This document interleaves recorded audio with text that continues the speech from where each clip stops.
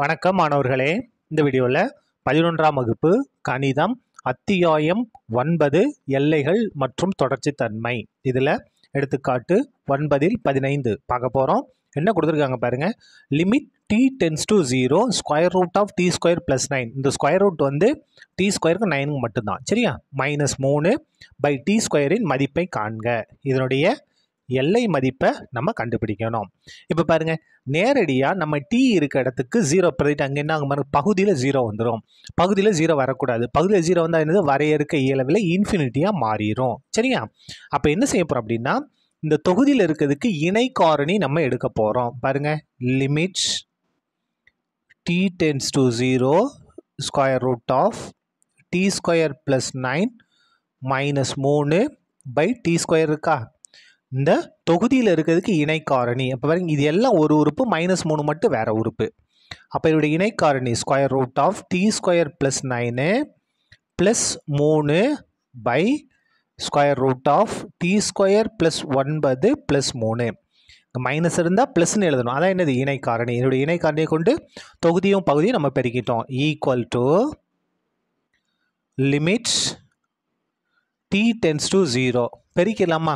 பாருங்க, பகுதியை பெருக்கிட்டா என்ன வரும்? D square into square root of D square plus 9 plus 3. பகுதி ரெண்டு பெருக்கிட்டோம். பாருங்க, தொகுதியில் நமக்கு ஒரு ஃபார்முலா என்ன? ஏ மைனஸ் பி இன்டு ஏ ப்ளஸ் பி. ஃபார்முலா அங்கே எழுதிட்டுமா? ஏ minus B into A plus B equal to A square minus B square. A minus B into A plus B. ஏக்கு பதில் என்ன இருக்குது? Square root of D square plus 9. அப்போ நம்ம square பண்ண போகிறோம். அப்போ என்ன வரும் பாருங்க? Square root of D square plus 9. இது என்ன செய்யணும்? ஸ்கொயர் பண்ணணும். ஃபார்முலா இருக்கிற மைனஸ் பிக்கு பதில் என்ன இருக்குது? 3.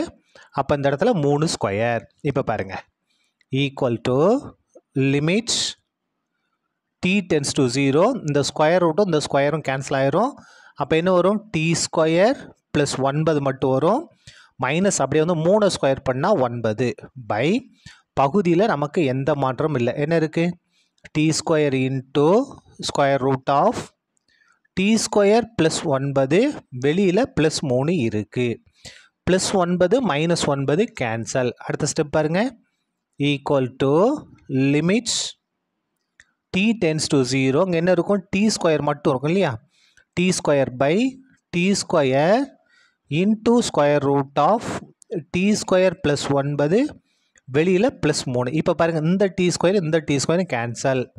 Equal to limits D tends to 0. தொகுதியில் எதுவுமே இல்லை, அப்போ 1 தான். 1 பை ஸ்கொயர் ரூட் ஆஃப், இந்த இடத்துல என்ன வரும் பாருங்கள்? டி ஸ்கொயர் ப்ளஸ் 9, இந்த ப்ளஸ் 3 அப்படியே வந்துடும். இப்போ நம்ம என்ன செய்யலாம்?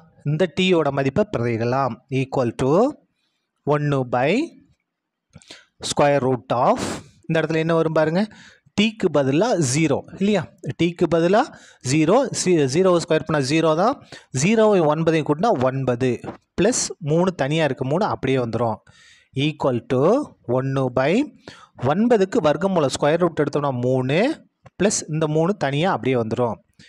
ஈக்குவல் டு 1 பை 3 கூட்டினா 6. இதுதான் நமக்கு தேவையான எல்லை மதிப்பு, சரியா? அவ்வளோதான், இந்த கணக்கு முடிந்தது. நன்றி.